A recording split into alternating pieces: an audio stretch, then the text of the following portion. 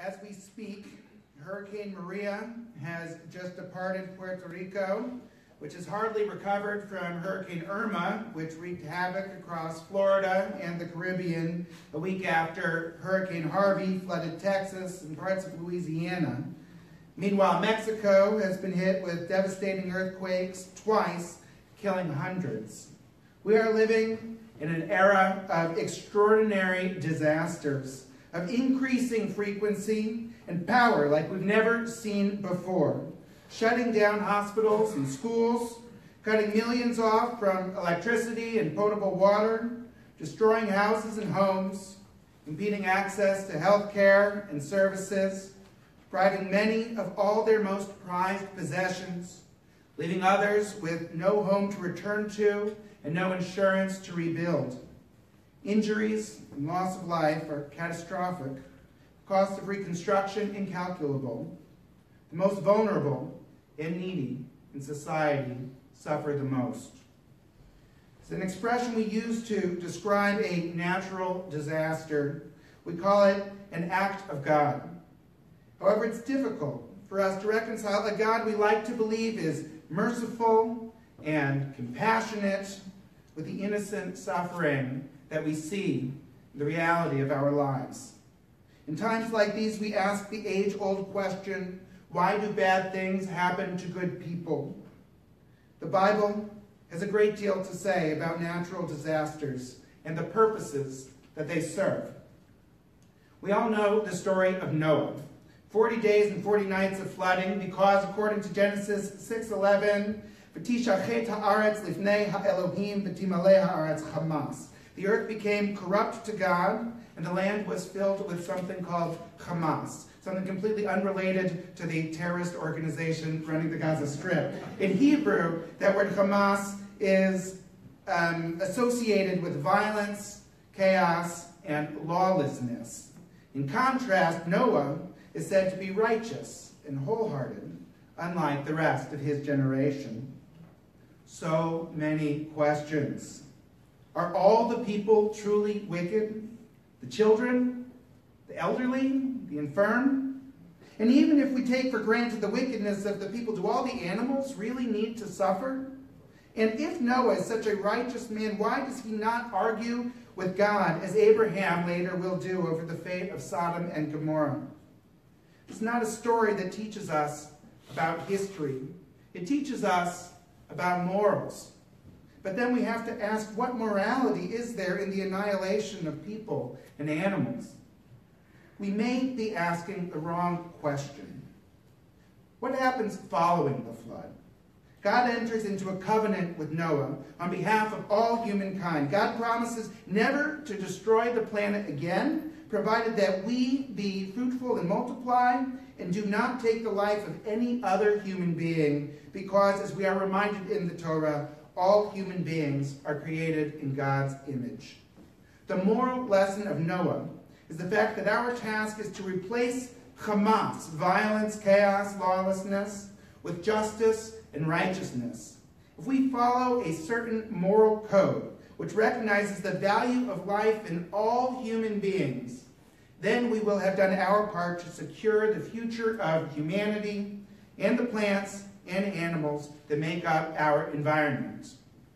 The story of Jonah involves a different kind of a storm, albeit on a smaller scale, but again there is a similar moral lesson to be learned.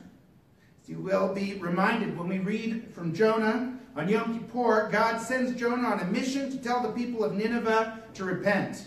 Jonah tries to get out of it by hopping on the next boat to Tarshish, but suddenly a great wind and a mighty tempest threatened to destroy the boat and everyone on it. As we know, Jonah agrees to be cast overboard, where he is swallowed by a giant fish. The point of the story, of course, is not the fact that Jonah lives to tell a whale of a tale. I couldn't resist.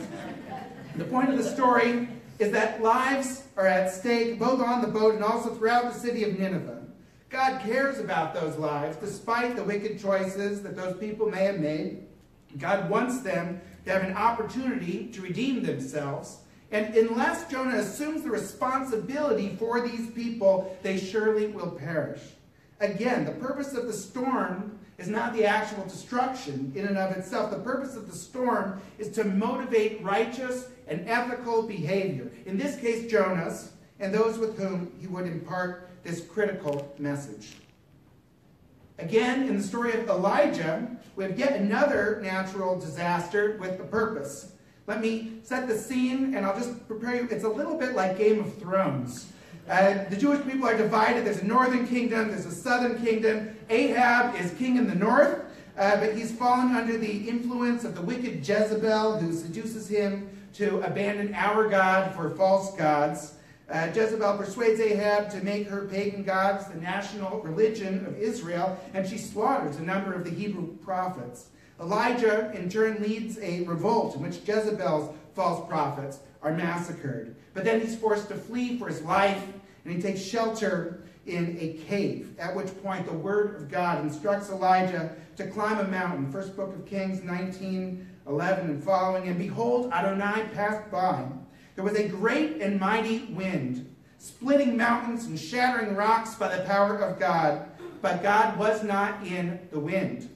And after the wind, an earthquake. But God was not in the earthquake. And after the earthquake, fire. But God was not in the fire. And after the fire, a still small voice. And what does that still small voice say? It asks, "Why are you here, Elijah?" We all get the moral of this story. God was not in the wind, the earthquake, or even the fire, just as God was not in Noah's flood or Jonah's storm, just as God was not in Hurricane Harvey, Irma, Maria, or Jose, just as God was not in either of the earthquakes to hit Mexico. We call it an act of God, but that's not God. God is the still small voice that asks us, "Why are you here?" And this is not a philosophical, "I think, therefore I am" kind of an inquiry. This is a moral question. What are we doing here? The storms are going to come and go, but what are we doing about it? What are we doing to protect the most vulnerable people in our society? The still small voice is the voice of morality, telling us that we have a responsibility to step outside the cave that we've been hiding in and to go back to the people to do what we can to help them. The Kabbalists describe the very creation of the world in terms of natural disaster. According to Lurianic Kabbalah, God was originally manifest in the universe by means of 10 sphirot. These 10 spheres represent the crown of God, understanding, wisdom, judgment, mercy, beauty, majesty, eternity, the foundation, as well as God's feminine presence. A little gender fluidity there. In the worldview of Isaac Luria, an omnipresent God meant that there wasn't any room in the universe for the creation of the world. Therefore, in order to bring about the creation of the universe out of nothing, part of God's presence had to retract through an act called tzimtzum, creating a vacuum which was immediately filled with beams of divine light. But then there was a cosmic accident of cataclysmic proportions. The light emanating from God was too much for the Sphirot to contain. 7 of the 10 vessels exploded in a Shvirat HaKelim, a big bang of sorts in which shards of the shattered vessels shot across the universe. Enough of the light returned to its source for the essence of God to endure for eternity. But the remainder of that light, like the Jewish people, is scattered about the world in the form of exile. Consequently, the world we live in was rendered imperfect because nothing was in its proper place. God's task was to begin the process of mending the world, but the completion of that task was left to humanity. It was left to us. We do our part of tikkun olam, restoring the world, when we bring the light of Torah into the world. We do this by applying to our lives the morals, the values, and the ethics that we find in the Torah. as always, natural disasters galvanize a commitment to justice and righteousness, as we saw in Noah, Jonah, Elijah, and Isaac Luria. With the advent of the extreme weather that we're seeing in modern times, we no longer have the luxury to hide out in a cave of ignorance.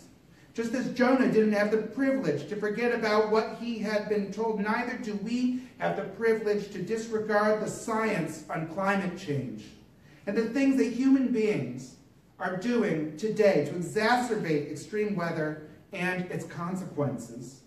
There are those who are more concerned about business revenue than they are about the cost of pollution to society and the world.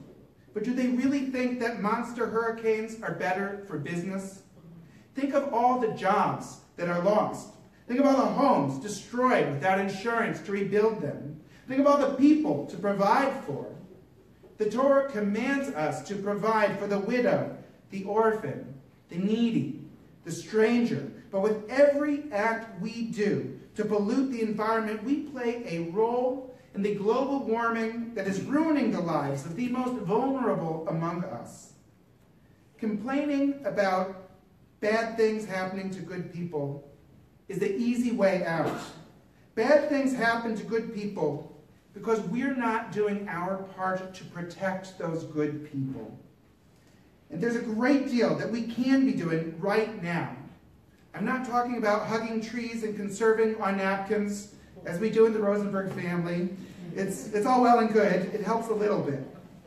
But what I'm talking about is signing back on to the Paris Climate Accord, along with almost every other country in the world. I'm talking about mandatory constraints on industries deforesting the land and or polluting the atmosphere. I'm talking about investing in wetlands and other natural phenomena that prevent flood damage. I'm talking about quitting our addiction to fossil fuels. I'm talking about mandates to produce more fuel-efficient and economically efficient electric cars, trucks, and trains. I'm talking about replacing every light bulb in NYC with an LED. God is not in the natural disasters. The spark of God is in each and every one of us.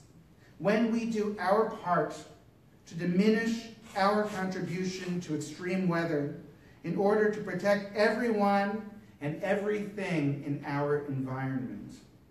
We say Rosh HaShanah is the anniversary of creation, the birthday of the world. This year, let us honor this world through the work that we do to protect and to preserve it. Let this year become a Shana Tova because we have made it so. Shana Tova.